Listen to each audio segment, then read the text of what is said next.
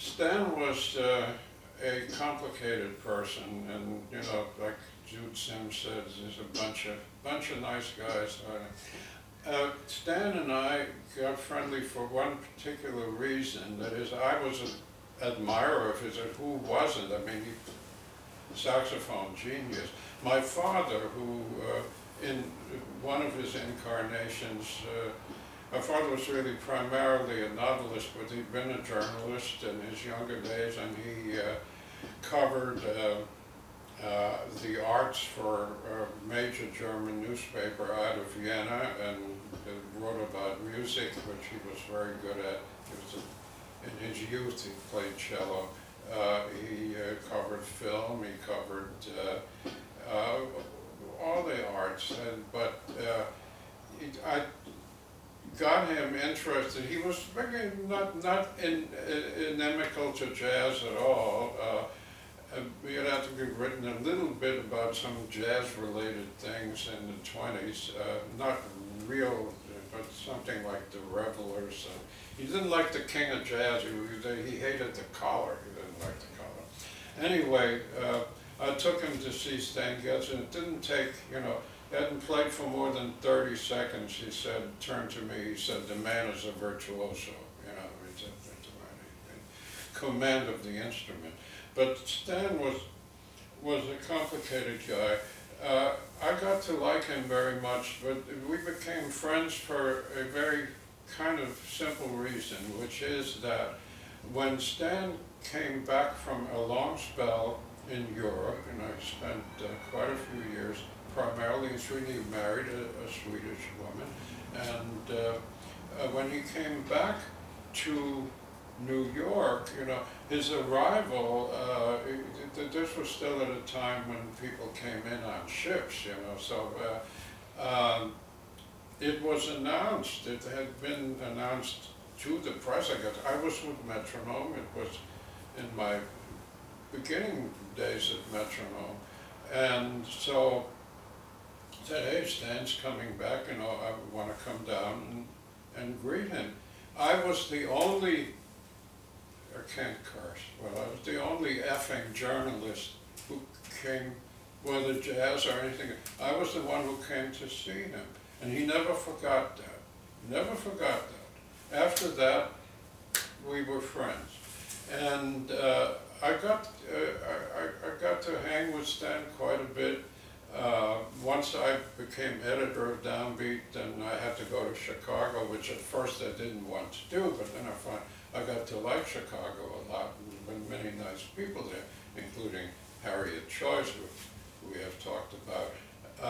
So I got to hang with Stan quite a bit, and saw various sides of him, which included, you know, the wonderful session he did for Jimmy Rolls, and never heard Stan play even anything that I would consider halfway. I mean, he was always at his best, sometimes really, you know, outstanding, but never anything but great. But I remember a couple of, you like this story, the London House in Chicago was a great place because it was a first-class restaurant as well as a jazz club. It was an unusual combination. It was run by the Marienthal brothers. George Marienthal was there. Anyway, the bandstand was, you know, as it usually is, at one side of the club, and the tables where people were dining were just below the bandstand, and it was, you know. So anyway, Stan was opening. I was always Downbeat. I was invited on opening nights, and they had a special corner section where they had the press, you know, and they treated us very well. It was noted for steaks in particular, but they had wonderful roast beef and a real great salad dressing they call Green Goddess. Anyway, Stan, here's opening night. So there is a party right in front table, If I remember correctly, 4 people, 2 couples. They talk, and they talk loudly. They're drinking, they're eating, they're talking. Stan, very politely, after the first number, so he said, would you please be a little quiet? No reaction. No reaction. They continue to talk, and as they have more to drink, they get a little louder. Stan finally, he's had it. You know what he does? He sticks out one leg, foot, out of the bandstand, down to the table, and steps right on one of the plates full of steak. Boom, like that. It's a wonderful gesture, but not necessarily appreciated by the management. But actually they kept him on for the rest of his stay and threw the party out. So they didn't have to pay the check that they had out of that. So that was something, you know, kind of unique.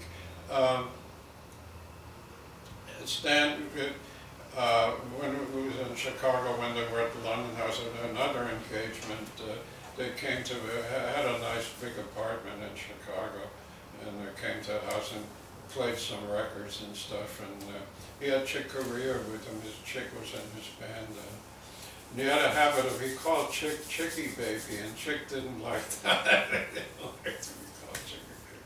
But Stan knew that he didn't like it, but he called him that anyway. So no, we actually hung out. We went to Devani. We went to, you know, in Chicago you could go to the beach. Where I lived, there was like 1 block away from the lake there, which is like having a beach right near your house in the middle of the city. We went swimming. So Stan was he was in very good shape in spite of the fact of all the things that he did to himself. And that, you know, the way he dealt with his final illness was remarkable, and the way he played near the end, you know, he always played well, but he and Kenny Barron, God, I saw them together. That was the last time I saw Stan, and went backstage, and I went to the dressing room to see him, and I think the way he dealt with that was something that would show people who tended to, you know, put him down or think of him as some kind of, you know, bad guy or whatever.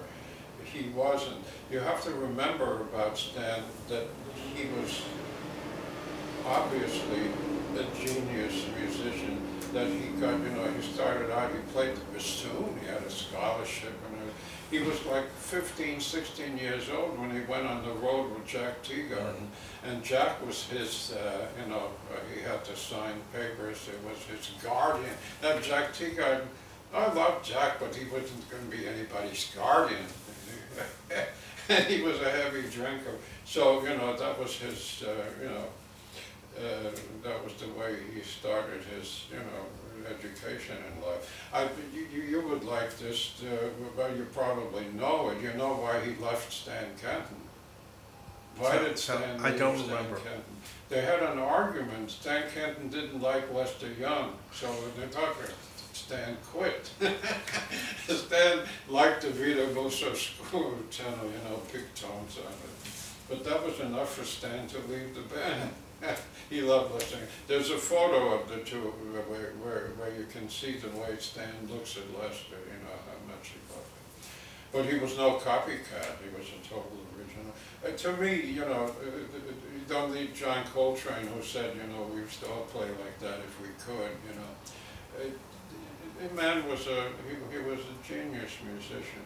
But late in life, he called me and told me that he had been asked to teach a course at Stanford, and he said, you know, he said, Dan, I said, how can I do that? I didn't even finish high school, you know, how am I going to talk to these students? I said to him, come on, you are Stan Getz, you have things that you can tell them that nobody else could. You're right, they don't be, but he was so, you know,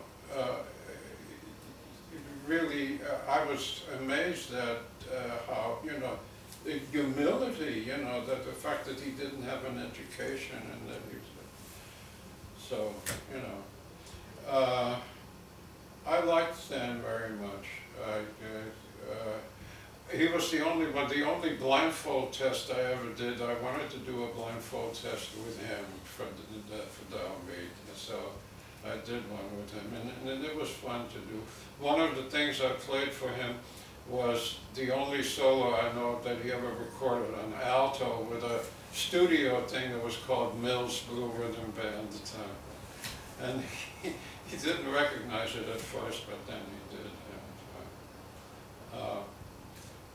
He really was, I mean,